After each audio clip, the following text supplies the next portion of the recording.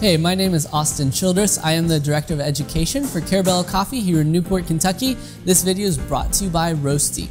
Today, I'm going to answer the question of what is espresso and what is coffee? How and why are they different? So in espresso, if we look at the Italian word espresso, right, it comes from the root meaning express, fast. It also means the use of pressure.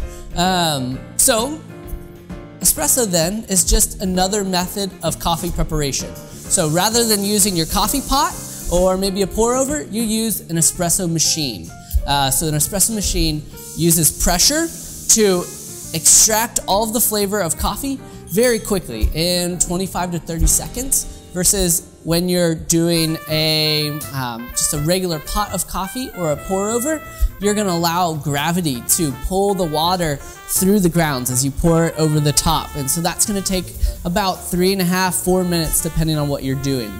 So the main difference then is by using force and pressure of an espresso machine going through the coffee, you're able to extract a lot more flavor a lot faster and in a smaller volume. So in your 2 ounces of espresso, you have just less than the same amount of caffeine that you would get in a 12-ounce cup of normal, regular brewed coffee. So people always get confused about how much espresso equals how much brewed coffee.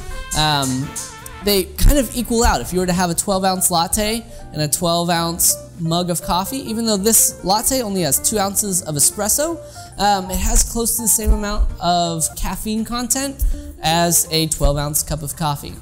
So coffee versus espresso, espresso is just a method of preparation.